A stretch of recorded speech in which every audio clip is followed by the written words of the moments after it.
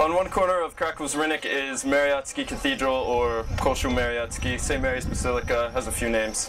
This is one of the most important cathedrals in Poland, definitely in Kraków, probably coming second just after Wawel Cathedral for being one of the most important spiritual centers in the country.